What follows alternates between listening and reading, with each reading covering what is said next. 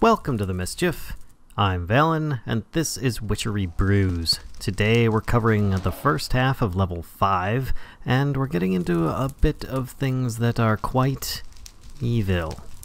Stick around and everything will play by itself, otherwise you can just choose what's on the screen. So to start off with, we're really actually getting into something quite evil. You're going to need Refined Evil for Inferno. This one here, it's a little bit dangerous. Creatures under the effect will burn other creatures nearby as a ritual. This may summon a demon if the correct circles are used. So if you use it in a ritual, you'll be summoning demons, but we're not going to be doing that. We're using it as a brew. So with Inferno, the more power you have, the faster and the more often ignition happens of creatures around the target that's affected. Area of effect just gives you a bigger splash radius when you throw this down. Now, what this means is the target you're hitting isn't really going to be affected by this.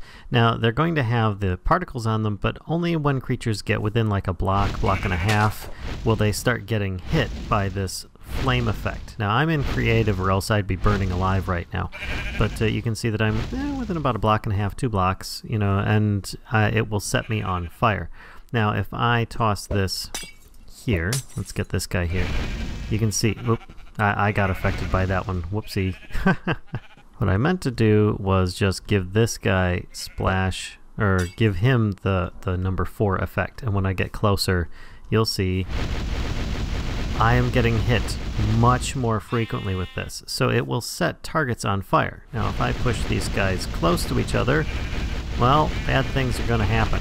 They'll start setting each other on fire. Basically, it can be dangerous in large areas, because then when critters start running around, especially if you have a gas brew where these guys are affected by it, you could see somebody's entire livestock just set each other on fire. It can be quite devastating in an enclosed area. But then as they run close to each other, they set each other on fire, and then that one runs into the gas cloud and continues on. It can be quite effective. But Refined Evil is a rather expensive and difficult ingredient, so I don't really see this getting a lot of use unless the players really, you know, want to do this. So it can be specialized, it can have its uses, but there you go, Inferno. Next up we have Blast. This one here is rather simple and straightforward. The more power, the more damage, and the bigger the blast it is. It's kind of like miniature to larger TNT, but you're instead using, well, gold bars. So let me grab a couple of these here. I grab a gas brew, a splash brew, and we're going to grab a big splash brew and a little splash brew. This one has some different effects on it depending on the levels that it is. So that's why I've got so many different ones. Now this one here is level 1. The area is just going to affect, you know, any targets that are splashed by it. That's about it. So if I throw these level 1s down, it causes some explosions, but you can see there's no damage there. In fact, that cow is tanking like a boss there. So level 1s aren't actually going to do any damage, but level 2 is going to do a little bit of damage, and you can see it in the terrain that it actually will destroy. So when you throw it on a target, there we go, it will hit them and launch them into the sky in the process, if I can even hit them. There we go. So it's quite effective.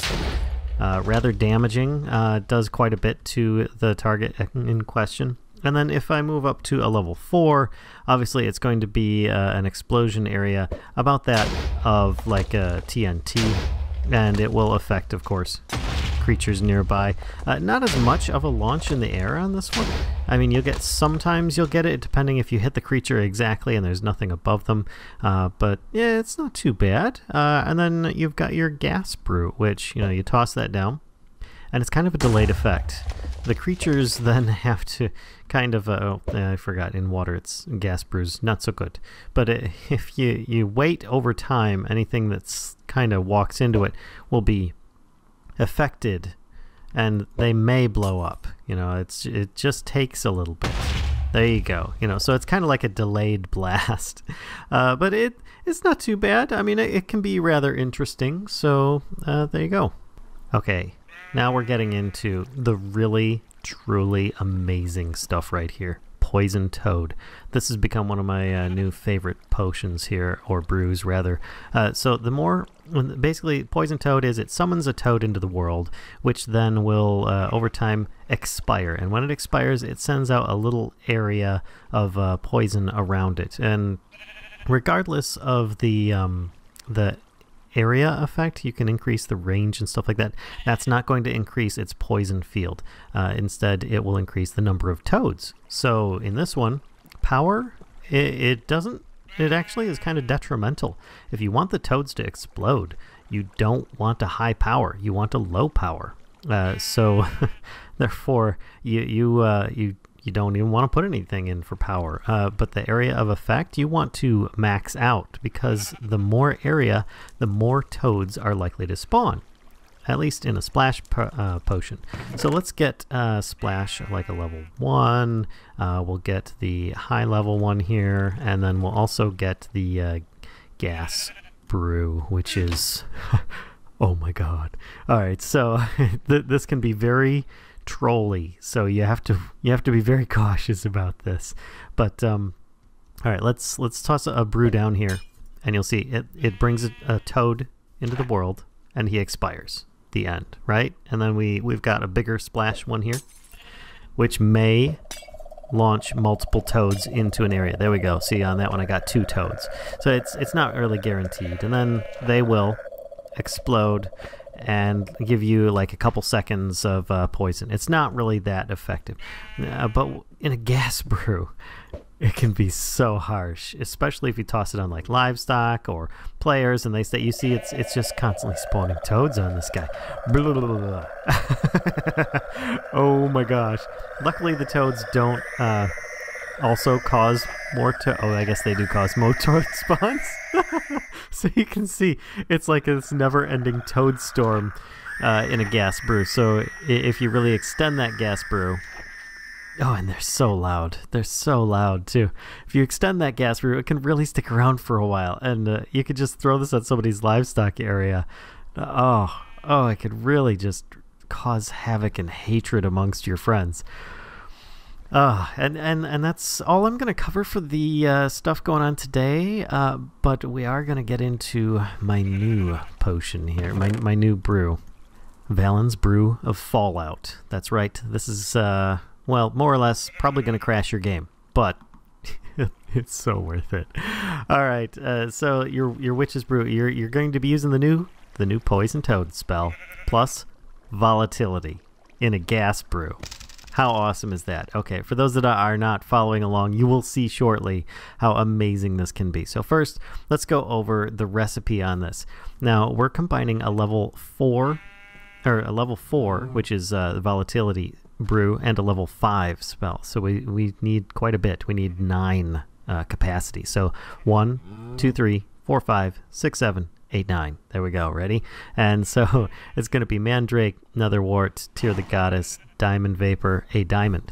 Then you don't actually have to have these as much as you have to, but I do actually recommend having longer duration poison toads in this case. This makes for it much more interesting. But glowstone, a blaze rod, and of course optional is going to be the charged attuned stones. You don't have to have those, you know, they're entirely optional for you. Then of course your sunflower, which is, you know, just part of the poison toad spell. Then you continue back down here, glowstone, blaze rod, and of course your optional charged attuned stone, and your dead bush for volatility. And what this makes is your toads who are causing poison on exploding will also be affected by volatility in a gas cloud. So therefore they will start exploding upon taking any damage. Well, as soon as the first toad explodes, guess what happens? That's right, death. But moving on, we have wood ash, coca beans, belladonna, and lapis, because we want a larger area and we want it to stick around for a while. Bottle it up and get Vallen's Brew of Fallout. Now, let's get into the testing. So I already have a brew here, and you can see that there are plenty of subjects lazing about in the fields. So let's pick a nice little area here and splash there.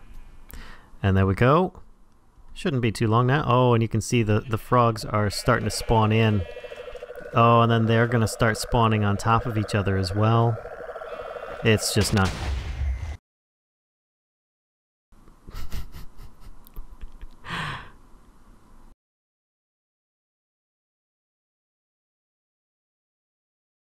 And here I am back again. So as you can see, it's rather effective. There's a lot of explosions that go on all at once. Everything dies that's in the radius. It's very powerful, very dangerous. Oh my god, how amazing is this? Alright, so there you go, folks. I hope you enjoyed today's little video. We've got another video on level 5s coming up soon. So stick around and we'll get into some more Mischief. Don't forget to subscribe if you haven't already. And until next time, folks, I'll see ya.